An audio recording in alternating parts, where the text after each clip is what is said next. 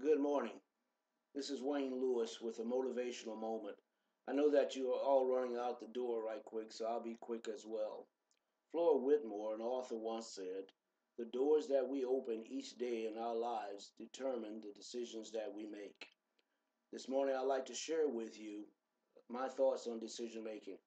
I know that we're going to make some very important decisions today, and those decisions may decide whether we move forward in our lives, whether we stand still, or whether we even go backwards. I'm not here to tell you what to decide. I just want to make sure that I share with you the importance of making good decisions. The important thing to remember about decisions is that they aren't made in a vacuum. They're made based on the options regarding that decision.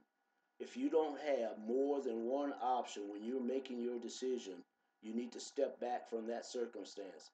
As vital as it may appear to be, when it's that vital and you don't have options, maybe you need to give it a little time. That's my thoughts for this morning, and thank you for stopping by.